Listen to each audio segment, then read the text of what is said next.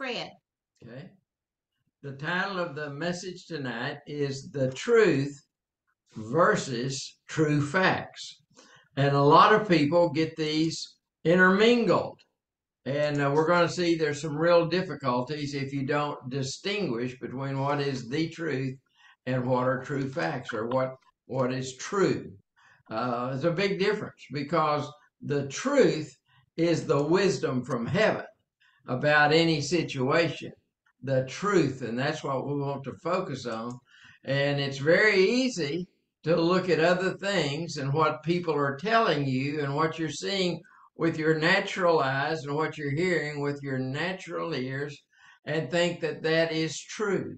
And when we put those two things together, it waters down the truth of God's word, and it makes it unprofitable and unproductive.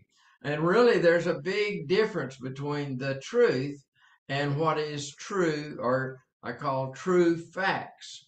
The true facts are temporary and they can be changed. The truth is the wisdom from heaven spoken by God Himself, and it is eternal, and it will change your life and your situation. And so many people just get the two together and intermingle. And one time they'll quote a scripture, and the next time they'll quote what the doctor has said, or what their bank account says, or what their banker says, or what they read in a book. What they read in a book, or behaviors. And it's just confusing to people when you start considering the two things as similar. There's a big difference between God's truth, the truth that's in His Word, and the true facts, what you observe in the natural. And that is inferior. What you observe in the natural realm is inferior to God's truth. And so what we want to do today is to recognize there is this big difference. And if we're mixing the two, we're not going to get any results. We make it unproductive. We make God's word unproductive and unprofitable in our lives. And we don't affect other people because of our doubt or unbelief. We can affect ourself, our life, and maybe even some of the people around us who are depending upon us. But we cannot live the higher life that Jesus came to give us. He said, without the truth of God's word. He said, I have come to give you life, and life more abundantly. That's a higher level of life. Most people are living at a very low level because they're not walking in the truth. They're mixing the truth and what they're seeing with their natural eyes in the natural realm. And so tonight we're going to make this distinction so that we can we'll keep emphasizing these points. But I want you to know from John 8 verse 32, verse 32, that it's God's truth, the truth of His word, that will set us free. Okay, go ahead. John 8:32, and you will know the truth, and the truth will set you free. Okay, so it's the truth that will set you free. It's not true facts. It's not what you see with your eyes, what you hear with your ears, or not what's going on in the natural realm. And this relates to your spouse, your children, your co-workers. We need to see them the way God sees them. And so we need to be looking at all things in our life. We need to be looking at them through heaven's perspective. Amen. And so that's the basic concept. And so we're going to look at how we actually do that and what are the consequences of it. Well, first of all, I want to go through some other verses in the book of John, because he really understood about the truth. And first of all, I want to pick up a couple of verses from John, St. John chapter 1, verses 1 and 14. We'll see how these tie together. In the beginning was the Word, and the Word was with God, and the Word was God. And then verse 14. And the Word became flesh and dwelt among us, and we saw his glory, glory as of the only Son from the Father, full of grace and truth. Okay, so here we see the Word has always been God. He's one of the Godhead. The Word is one member of the Godhead, and the Word became flesh, and we know him as Jesus, but he's also the Son of God, and he is full of truth. Amen. So God's Word is full of truth, and Jesus is the Word. And so the Word then, that's where the truth is. And so we find the truth. This is not true facts. This is eternal truth. Amen. And this is in the Word of God. And now let's look at a couple of other verses in John. We'll start with John 6. John 6:63. The words that I have spoken to you are spirit and they are life. Okay, so this is Jesus speaking. He said the words. Okay, so this is the Word of God. It is spirit and it is life. It's also the truth and spirit and life. Okay, now let's move on. Another verse in John. John 14:6. Jesus said to him, Thomas, I am the way, the truth, and the life. Okay. I am the way. Mm-hmm. I am the truth. So Jesus said, I am the truth. Mm-hmm. But that also means the Word of God is the truth. Hallelujah. Because Jesus is the Word manifested in the flesh as the Son of God, full of the truth. Hallelujah. Hallelujah. This is a real important concept, and I hope you catch hold of it. Yes, and I want to say one thing. Okay. As you listen tonight, I want you to know that this message is not just a message that you would hear anyplace else. This message is an apostolic message to his people, to his body, to his church. And so please listen attentively to what Brother Fred is saying tonight. Okay. So I want to give you a couple of examples. If you say, well, I only have a little bit of money, I don't have enough money to pay my bills for the rest of the month, then that is a true fact. I don't have enough money to pay my bills for the rest of the month. That's a true fact. It's something in the natural realm. It's temporary. It can be changed. But the truth is, Jesus went to the cross. Oh, hallelujah. He became poor so that we might become rich. Amen. See, that's Amen. the truth of the situation.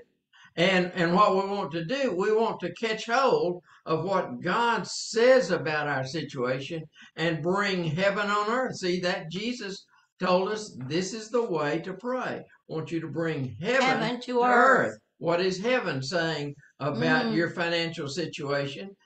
Heaven is saying Jesus became poor so that you might be rich. And Jesus said, I have come that you might have life and have it more abundantly. Abundant life. Oh, hallelujah. And that's what he said to us in the beginning. Okay.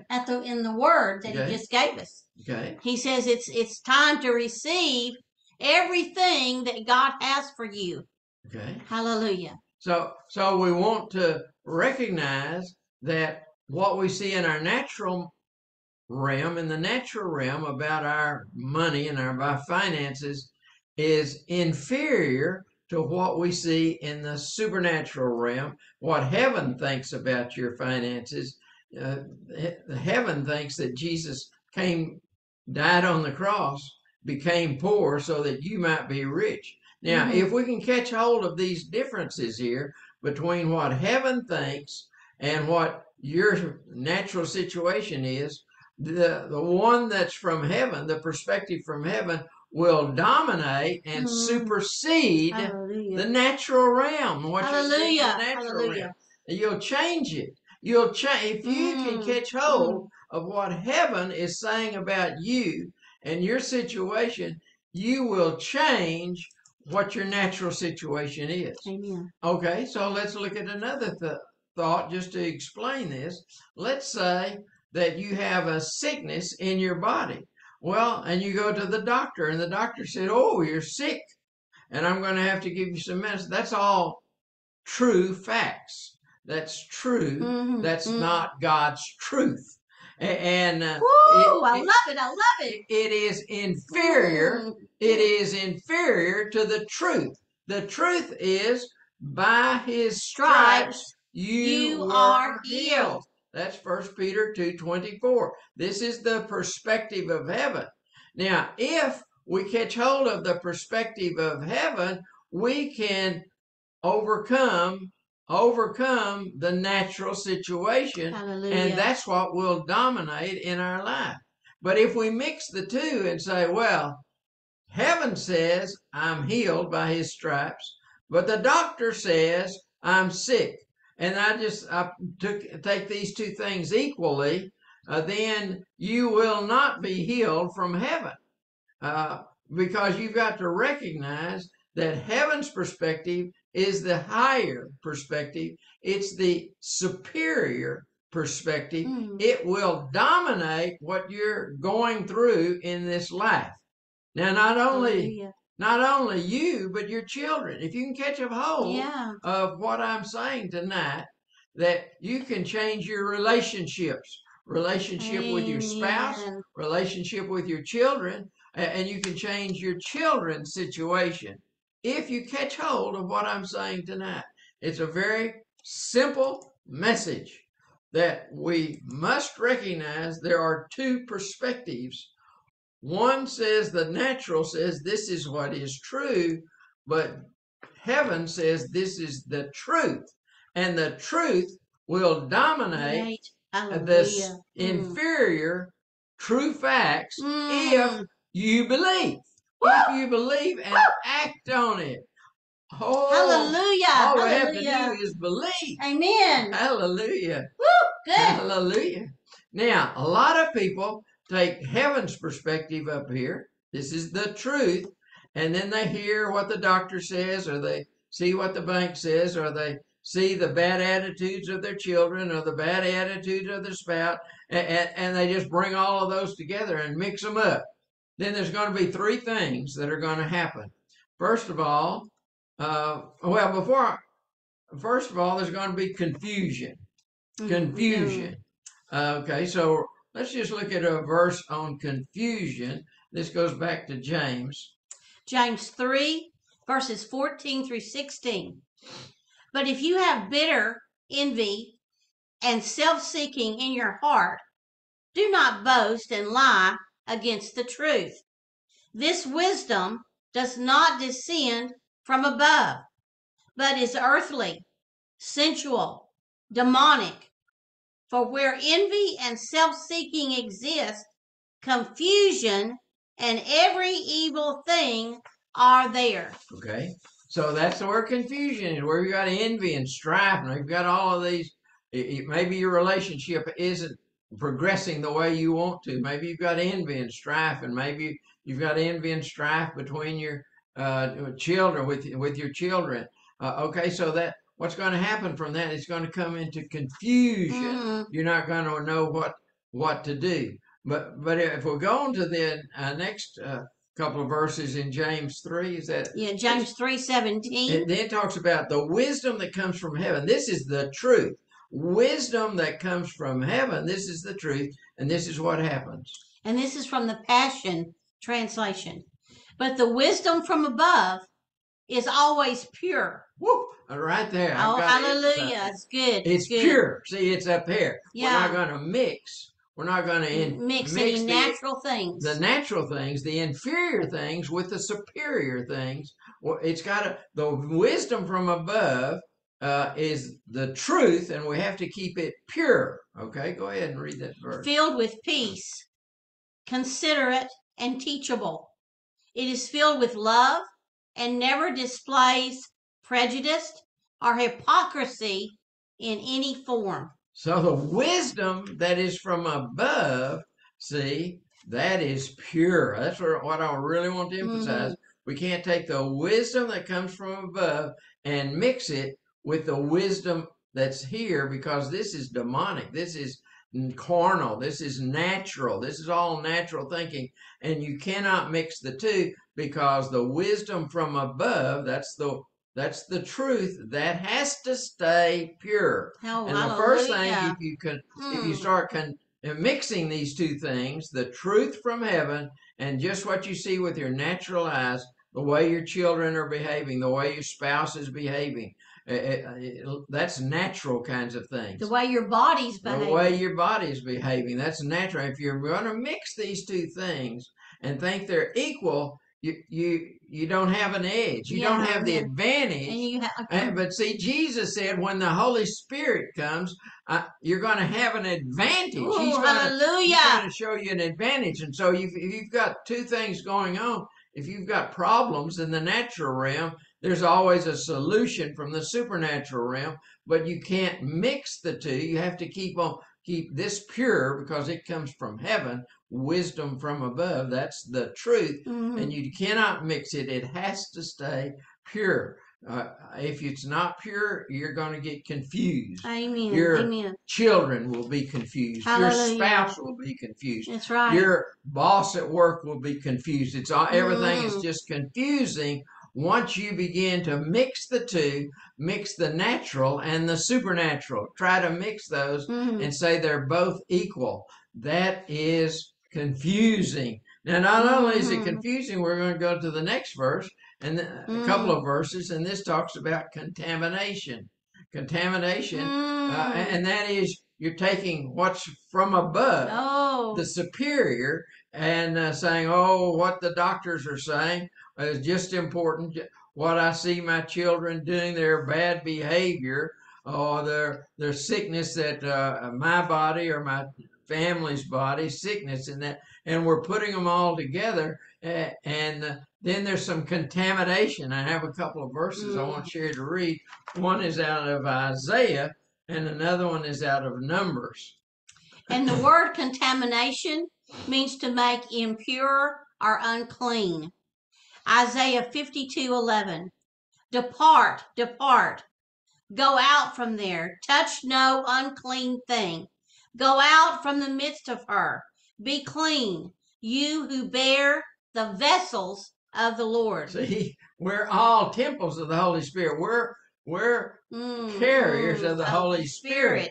And so we've got to keep our temple clean. We've got to stay clean. We've got to stay away from people who are foul, who are unclean. Now, we can go and witness to them, but we can't mix with them, mix the clean and the unclean. He's saying you've got to separate it. See, when then it will end up being unclean. It's all unclean. If you pour clean into a dirty glass, it all becomes unclean. And so the Word of God, that's going to be clean. It's going to be pure. Now, one of the things Sherry and I had to do when we needed healing for our daughter, and all of our friends were unbelievers, and they didn't believe in healing, and they didn't believe in miracles. The Lord told us to separate ourselves from them. We had to go around people who believed in healing, believed in miracles, and it was only then that our daughter got healed. If we had stayed around the unbelievers and fellowshiped with unbelievers, then she would have died. Okay, but we did what the Holy Spirit said. We separated ourselves. We just stopped those relationships, even though they were lovely people. We loved them. We had had lots of fun with them. We had spent time with them. That we all went to the same church, but they didn't believe in healing, and we needed healing. And so we had to separate from the unbelievers and get around people who believed God and believed God's word, the truth. Okay. Then I have another one in Numbers. Let's just look at Numbers 5, 2, and 3. Command the children of Israel, that's you and I, that they put out of the camp every leper, everyone who has a discharge, and whoever becomes defiled by a dead corpse, you shall put out both male and female. You shall put them outside the camp, that they may not defile their camps in the midst of which I dwell. Now, that's an Old Testament. It's an Old Testament principle, but the idea is spiritual, and it can come into the present day use. And that is, let's separate from people who are unclean, who are defiled, who are speaking doubt and unbelief. Let's separate from them, and it's not just because what they do to themselves. They defile the whole camp. They defile the atmosphere, and so you can't think, oh, I can be around these people, and they're unbelievers, and they're doing all kinds of ungodly things, and it won't affect me. Yes, it affects you. It affects your faith. It affects the atmosphere. It said they're going to defile the whole camp. You put one unclean person, you put them in a camp with a lot of other people, or you put them in a church building with a lot of other people, and you just accept that, and this sin, and you accept sin, and turn your eye and away from the sin, and it affects the whole church group. It affects all of you. It can affect your family, and it's not just about one person, but this talks about one person who is defiled can defile the whole camp. Even though other people are doing what is right, it can affect you, what other people. It's important who you associate with whom you associate.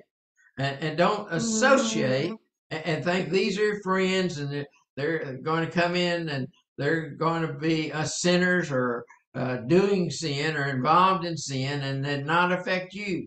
It will affect you. It will hinder your abundant life. For you to live an abundant life, you have to live and do what the Bible tells you to do. Amen. Okay? And then there's another one. There's another one, and that's talked about corruption. So this is the 3 points. If you try to mix the truth with true facts, you get confusion. Oh, hallelujah. That's right. You get contamination, and you get corruption. Okay, so read this verse about corruption. Now, 2 Corinthians 11:3. But I fear lest somehow, as the serpent deceived Eve by his craftiness, so your minds, listen to this, may be corrupted from the simplicity that is in Christ. Oh, the corruption. Yes, the mind. The mind is corrupted. What are you thinking on? What's your thoughts? So it's really important. We have to recognize there is a big difference between God's point of view, the truth that he speaks through his word, versus what our situation is in the natural realm, what we're going through in the natural. And if we just mix these, we're not going to get heaven working on our behalf. But if we recognize there is a truth that is higher than my situation, and I want to apply the truth from heaven, the perspective of heaven in what God has said, the truth, then I can change whatever temporary situation, because although natural realm is the temporary situation, the truth is the eternal, and the eternal can change the temporary. But you have to believe, and you have to recognize there is a difference between the truth and just what you observe, what you see and hear in the natural. I want to give several examples. Okay. I want to give you some examples that you can catch hold on. And one is, I found this scripture as I was studying for another message. It's in Psalms, chapter 25, verse 22. And as we've been praying for Israel, we've been praying for Israel every day, praying for the peace of Jerusalem. I found this scripture as I was studying for another message. And it says, this is what King David is saying. He said, deliver Israel out of her troubles. Deliver Israel out of her troubles. Well, that is the truth. God's word is the truth. And so when I speak it out of my mouth over Israel, it takes dominion and dominates what's going on in Israel concerning the war, concerning their enemies, concerning the missiles that are going off, the guns that are going off. Deliver Israel from all her troubles. Hallelujah. And that was very powerful to me. It went off in my spirit like a tornado or a bomb. And so this is what I've been speaking over Israel every day, because it is the truth, and it takes dominion over the true facts of the war that's going on right now. That's one example. The second example is I've had several incidents lately where the writing on a page has become blurry to me. However, I found a verse that takes precedence over the true facts. And that verse says that it's about Moses, but now it's about me. My eyes, my vision, my eyes will not grow dim. My eyes will not grow dim, and my strength, listen to this, will not diminish. In December, I'll be 77. It says that my eyes shall not grow dim, and my strength shall not be diminished. That verse takes precedence, dominion, authority over any true facts that might be going on.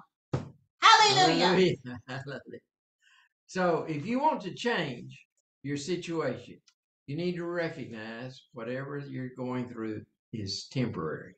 And God's perspective and God's truth is eternal, and it will dominate the inferior temporary situation if you believe.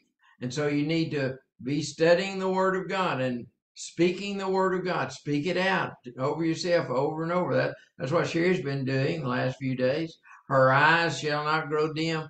Her strength shall not diminish. She's been speaking that out over and over. So she's been speaking the truth over the things that she has experienced in her body, because what she has been experiencing in her body is temporary, and it can be changed when we recognize there's a difference between the truth of God's word and true situations and circumstances.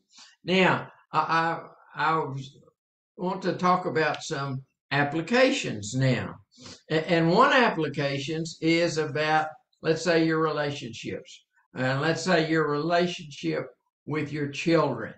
And what I want you to recognize, that God has a perspective about your spouse, about your children. It's heaven's perspective, how they are known in heaven. Now, what we tend to think about our spouse and our children is what we see. We see maybe some bad behavior. We may see some sickness, some infirmity. We may see some different things down here. But we need to take the truth and change the temporary natural situation. And one way that you do it, if for example, if you have a child who has bad behavior that you're not satisfied with, that's contrary to whom God has created them to be and ordained them to be and called them to be. Well, let's think about, how do we identify what true identity is? And a good example here is Matthew 16. And we're going to read. And this was, Jesus was walking with his disciples, and he asked them, "Who do men say that I am?" See, that's true facts. True facts. Okay. Matthew 16, Okay, so go ahead. 13 through 17. Now, when Jesus came into the region of Caesarea Philippi, he was asking his disciples, "Who do men say that the Son of Man is?" And they said, "Some say John the Baptist, and others Elijah, and still others Jeremiah or one of the other prophets." He said to them, Uh-oh. Now let's just go back and review. It's just what men were talking about, what men said. Maybe it's about what doctors have said about your child. Yeah. What Or about you. or your principal. Let's say your school teacher for your child, the school teacher. What has your school teacher said? And I think about a young woman that I know, and when she was in school, I can think about a couple of examples here. When she was in school, her teacher said she couldn't learn. Right. Okay, so they just kept moving her through the system and that never taught her anything because they said she couldn't learn. Well, when she got older and mature, an adult, she received the Holy Spirit, received Jesus as her Savior, and received the Holy Spirit, and then went to college and became an honor student. Oh, okay, so what the teachers were saying was a lie. It was a lie. It's what they were seeing with their eyes in the natural, but it was not the truth. The truth was she was an excellent student. God poured things into her. She understood things that the teachers didn't teach her. And she was an honor student in college. Amen. And the teacher said, well, she can't learn anything. Here's another example like that. My daughter-in-law, when she was about 14 or 15, she had one teacher that every day said, "You're stupid and you cannot learn." Well, what it did to my daughter-in-law, of course, she wasn't married to my son at that point in time. She was just a teenager, 14, 15 years old.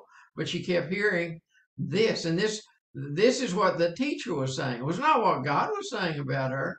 And so what she did, at about age 15, she ran away from home. She dropped went out of school. Dropped out of school, went out on and lived on the streets for a number of years, and became a drug addict. And eventually met my son. Then they both did drugs. But the idea was, no, she couldn't learn. One teacher, just what she said, one teacher caused her to drop out of school and live on the streets, run away from home, and become a drug addict. Now, God has delivered her and delivered my son from drugs. And now she is a college student and she is an honor student in college. Amen. Well, Amen. What the teacher said was a temporary assessment of the situation, which was absolutely wrong because this young woman is intelligent, very intelligent. She has gone to college and she is an honor student. And not only an honor student, but she has received an award for her the achievement that she has made in college. So a complete turnaround. And that was through really the help of the Holy Spirit changing things around. So what people were seeing at one point in time can be changed.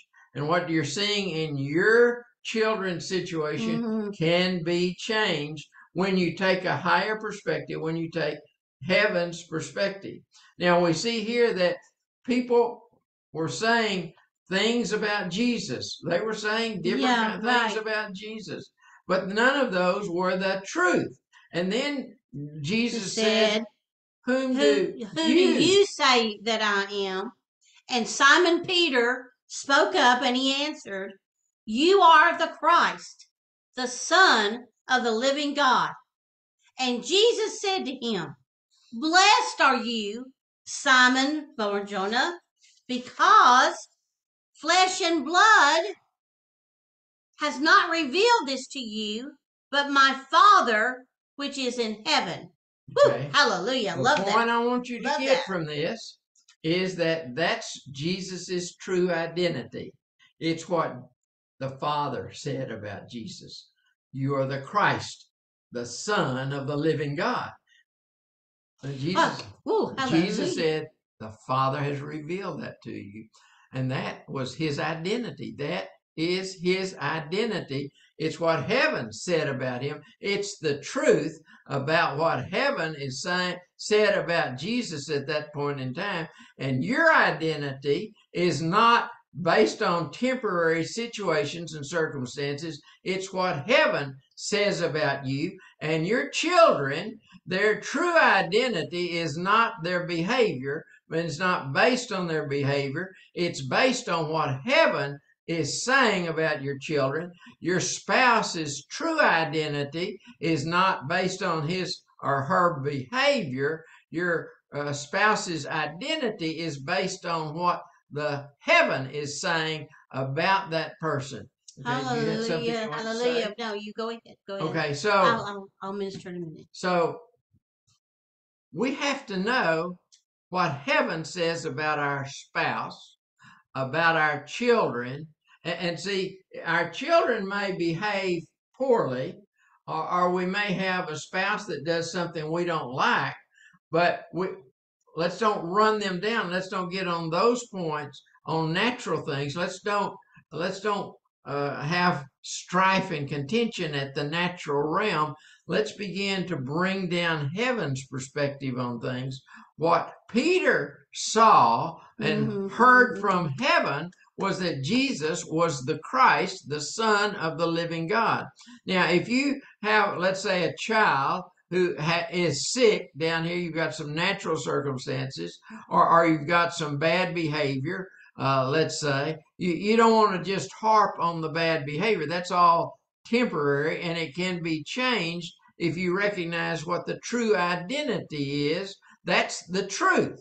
And the things we're observing in the natural realm, that's only temporary, and we can change what we see in the natural realm and what is temporary if we recognize what heaven is saying, what heaven's perspective is, what the truth of the situation is. If we act on that and we believe that, then we can make a change and change situations. Now, let me give you an example. There's a man that we know that a few days ago, he did something bad. And I don't know what he did, but he got fired from his work. Okay. So, and he lost his job and he lost his income and he's in a predicament. Okay. That is temporary situation. And so I talked to him on the phone and I reminded him the truth, who his true identity is, because I wanted to pull him up. I didn't want to push him down. I didn't want to keep him in his situation. Amen. I wanted to pull him up.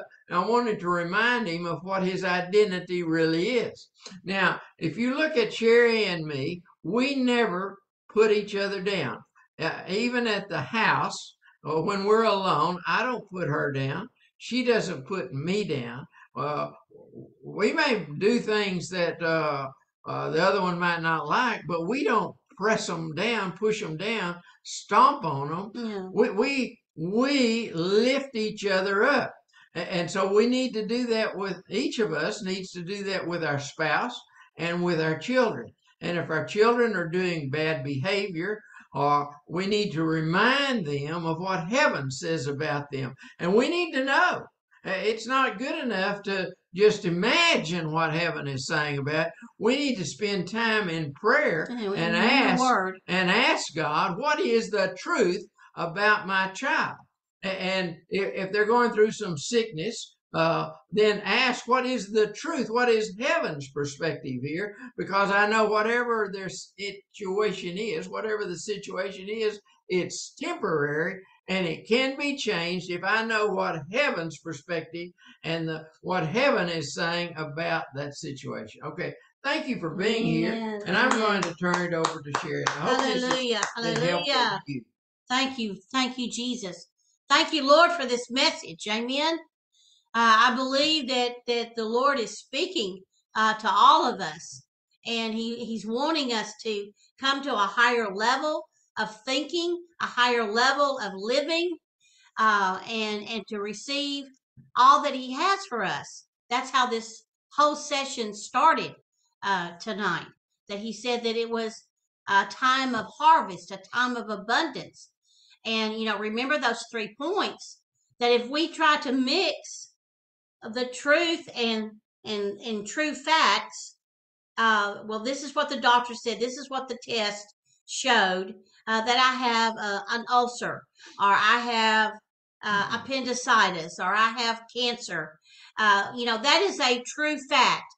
And if we mix the truth, which says, by the stripes of Jesus, I am healed, and the true fact about cancer, number one, I would be dead today, because that's what the doctor said 29 years ago.